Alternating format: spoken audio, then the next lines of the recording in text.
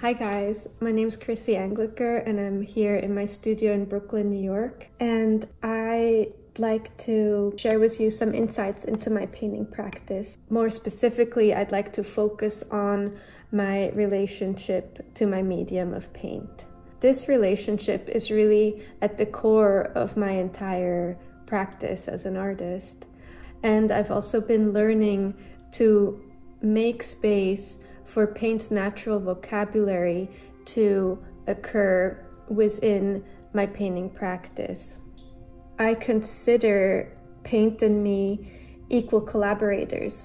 So when I'm painting, we're painting the painting together. So there's a reverence to the paint, there's listening, there's looking, there's paying attention, and there's a lot of letting go of control. So there's a whole element of a balance between control and chaos. I'm gonna take you into my painting setup and I'll tell you a little bit about the materials I use when I work. So here's a pre-stretched canvas. I did a sketch with charcoal and hit it with some fixative, so this is all ready to go. These are my favorite paints, Utrecht acrylics.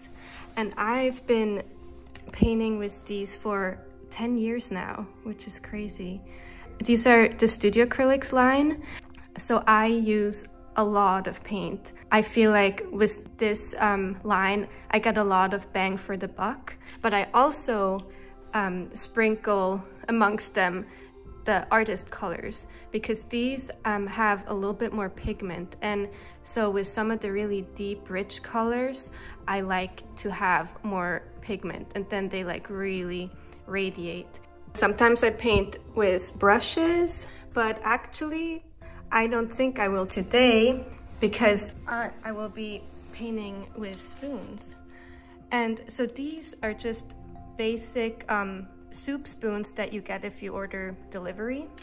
And I actually have a little bit of an ecosystem going in the studio. So whenever I paint with spoons, I lay them out, I let them dry out, and then I can just peel off the paint and reuse them again.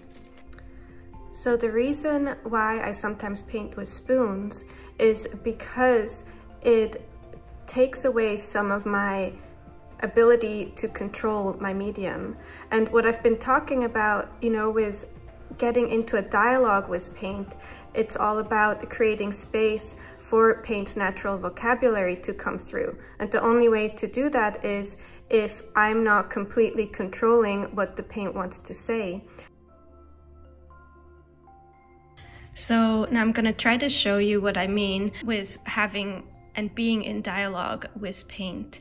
So first thing I do is, I'm gonna be in control and I'm gonna pick the colors that I want, but I'm doing it with a spoon and dipping it in, so I can't really control as much how much paint is gonna be mixed together. So something like this.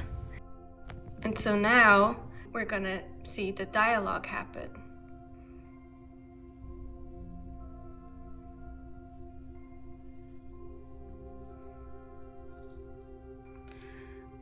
Okay, so see what happened here. I picked the colors, I picked where I was gonna place the paint, but I couldn't really control how much of the pink would come out, how much it would marble. And so here's the moment where I need to sit back, pay attention to what paint did. So I made a mark, I made choices, and then paint had its own mark, which is in the marbling, which I can't do on my own, like paint is doing that. And now I have to take a moment to have an opinion about it and be like, okay, I feel this, or wait, this is too much, too little. And then based on that pause and that reaction and acknowledging paint's vocabulary, I now go back, get more colors, and then respond to the paint. And then the same thing happens over and over again. So there's equal collaboration in this spark. There is enough room for the paint to do its own thing, its own movement, while I'm making the calls where I'm placing the paint and what my intentions are. And the back and forth, the dialogue keeps going like this, back and forth, until the painting is worked through. And here we have some of this beautiful wildness that the medium brings and adds into this collaborative effort of painting.